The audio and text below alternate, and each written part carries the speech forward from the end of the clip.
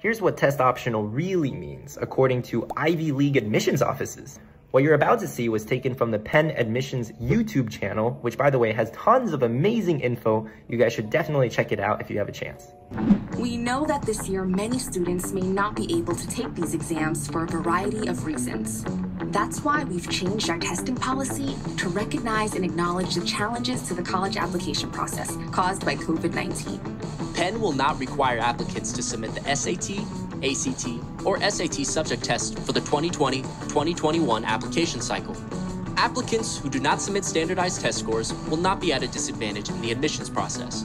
Okay, so I know that they literally just said applicants who don't submit test scores will not be at a disadvantage. But at the same time, my years of experience, in addition to going through the process myself, compels me to tell you that applicants who do submit amazing test scores will definitely enjoy an advantage during the process. In other words, test scores are not a requirement, but if you have them, it's a gold star, cherry on top of your ice cream float, if you know what I mean. If I had to offer one piece of advice regarding standardized tests, it would be, first, pick either the SAT or ACT. Second, take a bunch of practice tests. And then third, just take the actual test 1 or 2 times, no more than that. If you have amazing results, send them in, congratulations, woohoo. If not, stop taking the damn tests and instead start channeling your time, energy, blood, sweat, and tears into other aspects of the application process, such as essays, recommendations, and even senior year grades, which altogether matter way, way more than just one test score.